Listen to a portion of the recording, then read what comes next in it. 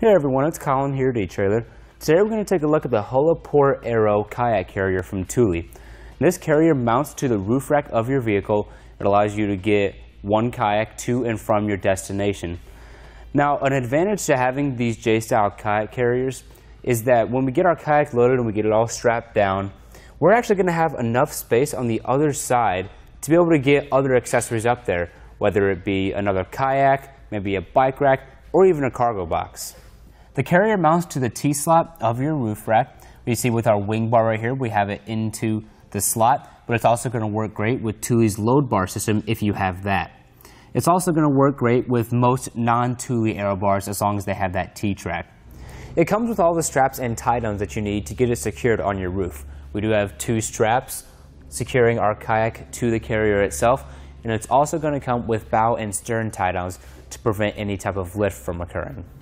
An advantage to mounting your carrier to the T-channels of your rack is going to be that you don't have to worry about interfering with the raised rail feet down here, with the straps that might have to come under to secure the carrier. It's just on top. You could even bring it out as close to the edge as you want without worrying about that. The straps for the kayak use a cam buckle to cinch down and make sure it is secure on our kayak carrier. And then when you're done securing it, just pull your rubber grommet over. That's going to help prevent any type of scratches or abrasions occurring both on your kayak and your vehicle. The back of each J-hook is going to have a slot where the strap goes through and up and back over your kayak. Why don't we go ahead and remove our kayak so we can take a closer look at the carrier. Right away with the carrier empty, you're going to see that it does have a unique design. Rather than the standard older carriers, which have the tubes that just come up and make the J-hook, it's going to have more of a square design. It's going to have very hard and durable plastic construction to it. Now, compared to the other standard carriers, which just have the foam wrapped around the tubing to help protect your kayak from any type of scratches or abrasions, those could wear down over time when exposed to harsh UV rays or even other harsh weather conditions. On the soft padding on the Watersport, we're going to get both protection and durability out of it, so it is going to last a long time. When the carrier is empty, we've added on about 17 inches to the top of our roof rack. Now we can cut down on that space by folding down the arms. There's a button right here. We're going to pull down on that. You can bring the arms like so until it locks into place. In this configuration, we've only added on about 4 1/4 inches to the top of our roof. This is ideal for at the end of the day when you get your kayak unloaded. If you don't necessarily want to unload your carrier and you also don't like having that added height, you can fold it down and make it compact. Under the pad right here is actually where you access the tightening tools of your Watersport. Once we pull that up, we're going to have 2 clips on the inside down here. Once we bring it up, works kind of like a clamp. You see it's pretty loose right now. You just tighten it down as far as you need it to. When it's too tight, there's going to be too much tension to push it all the way down. So you want to loosen that up a bit. There we have a good amount of tension, but we can still get it all the way down. When you're done, you just close it up, then it's out of sight. And then if you want to make sure that no one can access those tightening bolts, we have the 1-key system here from Thule. With the included set of keys, we can insert it, lock it up to make sure no one can access that. It's also a really easy no-drill installation. We'll show you how to get this installed, and then we'll load our kayak up as well. All we're going to do on our wing bar is flip up the cap like so to access the T-track. We'll get our carrier up here. Make sure we guide our T-slots into the track. There's 1, and there's 2. Now, if you have other load bars from Thule, you may have to pull the rubber strips out and cut them to length when you get your carrier installed. Now we'll open up that bottom part so we can access our clamps. We'll begin to tighten those down. Again, you don't want too much tension on it because you want to be able to fold it down. A little too much tension, so we'll loosen it a little bit. Much better. Just give it a quick shake, make sure it's steady, and we'll close up that cap and then lock it up. Now we'll go ahead and open up our carrier to get it ready for our kayak.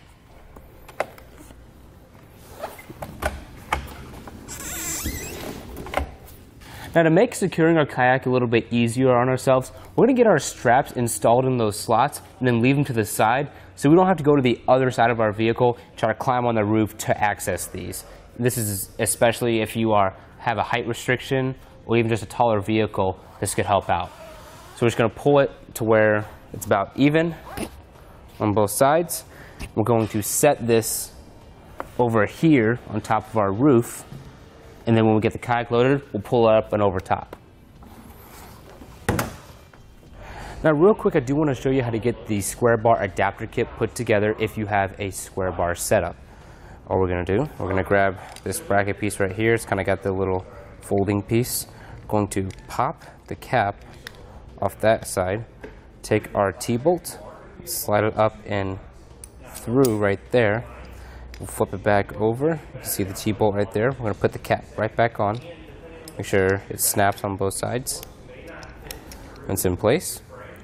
Then we're going to grab the cap right here, slide it up and in. It should go straight through. If you find it getting stuck, that means you're putting it the wrong way. Just make sure it just goes straight up and through there. Now we're going to grab our carrier. And from here it operates the same way as just the T-track. Get the bolt up and through, take the clamp and just thread it on.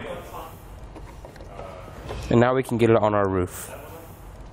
Now we're going to make sure those caps are open, the little lids right there. Put them on one side. Let the bracket go over the square bar. I'm going to bring it up and clip it on.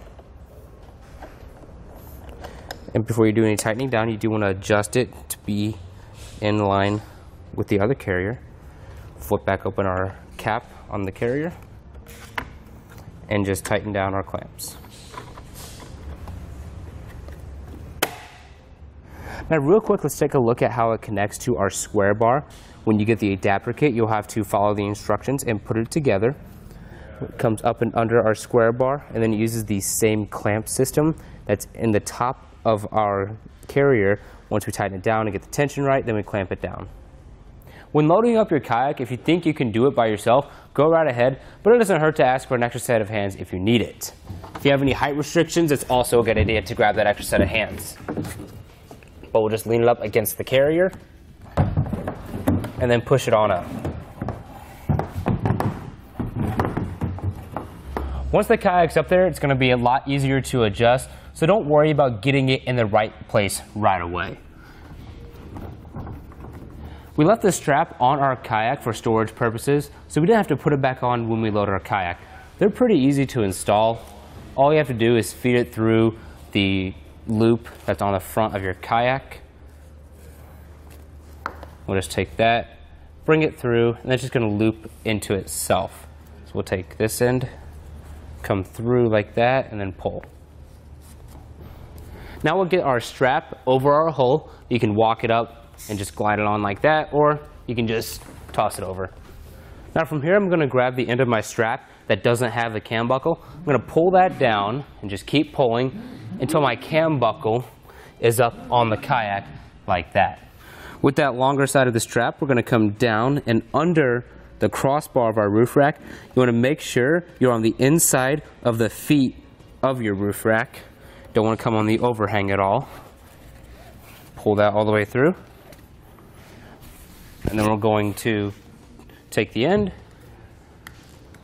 find our cam buckle, and then feed it through.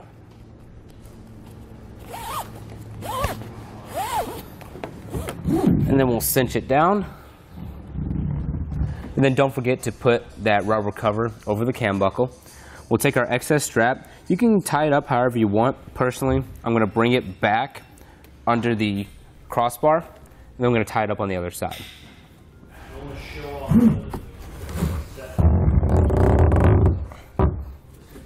Now I do want to take a quick second to go over how to set up your bow and stern traps. First, you're going to have this bracket in your kit. We got to set that up first. The side with that notch out of there where that rope can fit in, we're going through there first. Then we'll come back through that middle hole. We'll pull that. And we'll go just kind of weaving our way in and out like so. We're going to flip it around. There's a slot right there. Going to feed it through. And it's going to come out the front actually. From here, we need to get it all the way to the other side of the rope. So I'm just going to pull the rope all the way through. And I actually tied a knot on the end of it right there to make sure it can't go any further than that. And then we'll just get it all the way through the bracket.